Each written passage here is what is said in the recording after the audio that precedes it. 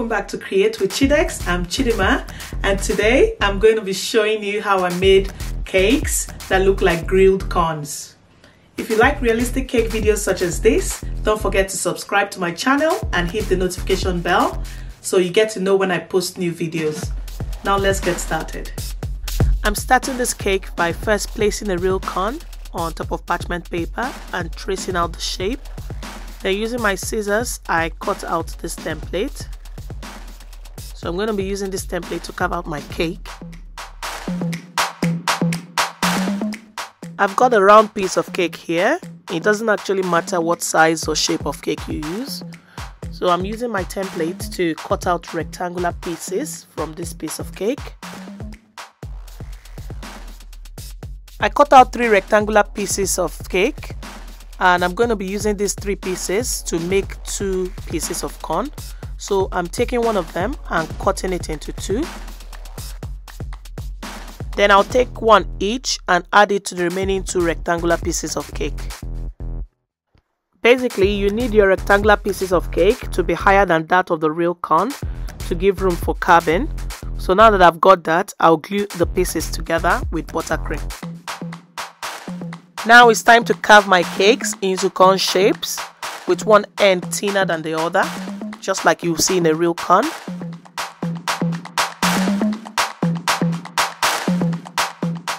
I'm gonna carve the entire cakes as slim as I could possibly go, because I need to leave enough room for the buttercream and the modeling chocolate corn kernels. Otherwise the finished corn will be too bulky. My heart is wired, it doesn't make any sense to me, but who am I? Next, I'm gonna cover the 2 cake corn ears with a thin coat of buttercream. I inserted a skewer into the cake to help me move it around while I'm coating it with buttercream.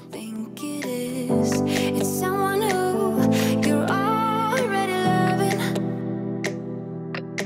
I've been over this for a long time now, and I finally know. After covering the cakes with buttercream, I'll wrap each one inside parchment paper. Then I'll put it inside the freezer for about 20 minutes before I move on to the next step. I'm gonna make my corn kernels with yellow modeling chocolate, which I color matched with the real corn. I tried 2 different methods to make my corn kernels. In the first method, I dusted a pearl necklace mold with some corn flour. Then I filled it with the yellow modeling chocolate.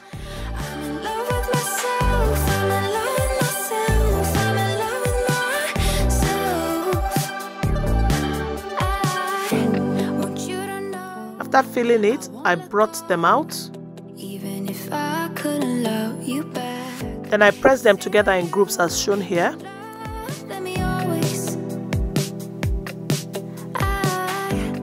Before attaching them to the cake corn cob.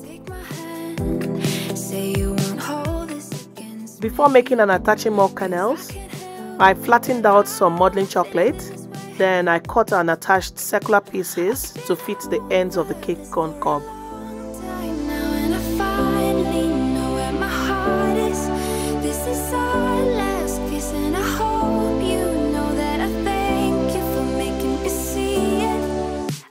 After covering the ends of the corn, I continued making the chocolate kernels using the first method that I showed.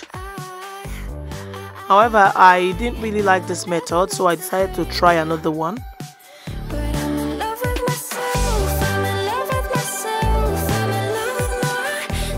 In the second method, I took out small bits of the yellow modeling chocolate, rolled them individually in my palms,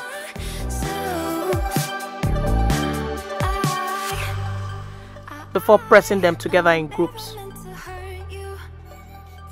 You can choose to use any of these methods still, depending on your preference, as they both work well. I just preferred the second method because I felt it was faster for me. Apart from it being faster for me, the sizes of the kernels were different and also irregularly shaped, making it more authentic. I realized at some point that the kernels weren't sticking properly because the cake was cold and it made the buttercream solid and less sticky. So I started adding a thin layer of buttercream on each row just before adding the row of kernels.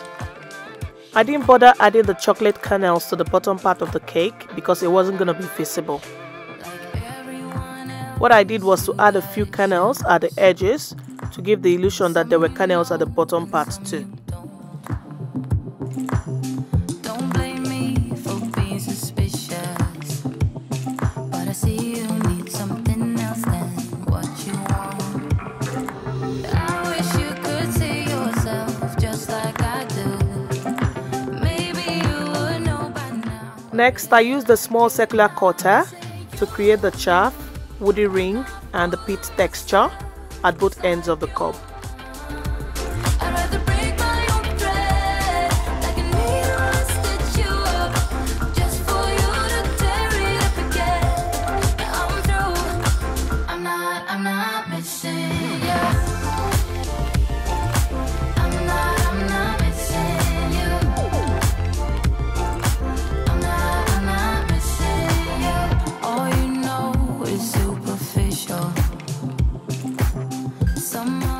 I made some herbs for my corn, first by painting edible wafer paper with green gel color and vodka. Then I set the wafer paper aside to dry. For the smoky charred look, I painted some kernels at random with brown and a bit of black edible colors. I used the brush with a tiny tip to paint these colors on so that I don't get too much of it on the kernels. Also, where I felt the colors were too much, I used the paper towel to dab off some of it.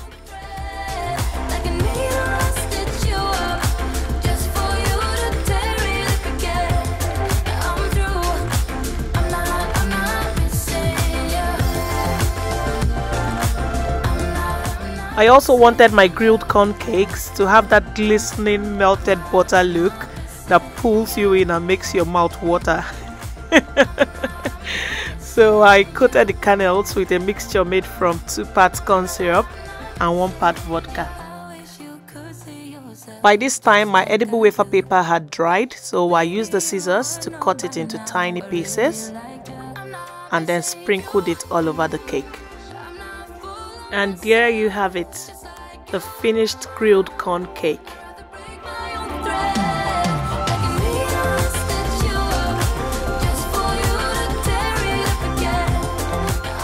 Now let's go ahead and cut this cake.